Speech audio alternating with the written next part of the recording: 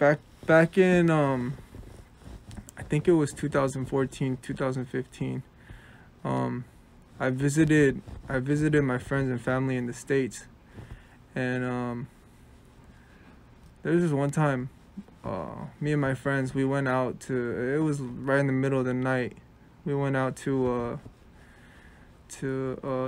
just a local fast food place to get some munchies because we were hungry. It was the middle of the night, and then we got stopped by the cops, and it was crazy because it was for tinted windows, but they pulled out their guns on us. I got held at gunpoint.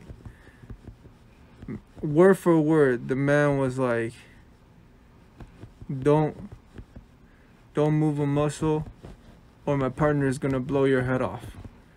My friends were cool. My friends were just like hands up, like just chilling. They didn't seem very scared. My legs were shaking, bro. You know why? Because that was around the time of the Mike Brown shooting. So everything, I was in Korea before that time. So, but everything I was seeing on police brutality and you know, how rumors were around that police officers were very trigger happy, and that made me very scared. I was so scared. We got put at gunpoint for tinted windows. They said don't move or we're gonna blow your head off. You know what's funny? The police officer, one of them was Korean and one of them was black, and I was like, that was one of the craziest experiences I've ever been through in my life. I was so scared, bro. And you know, to think that this is something that black people got to be worried about every time they walk out their home, you know. That was the first time ever in my life where I was like, my life really might end right now.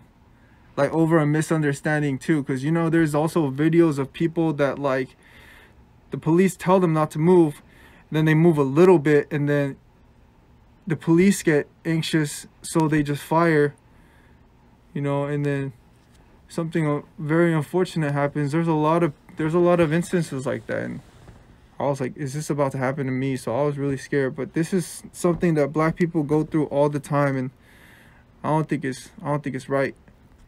You know what I mean? Like, this whole thing just made me think about that time, and you know, for that to be a fear of a type of situation like that, to be, you know, a potential reality for somebody for their skin color,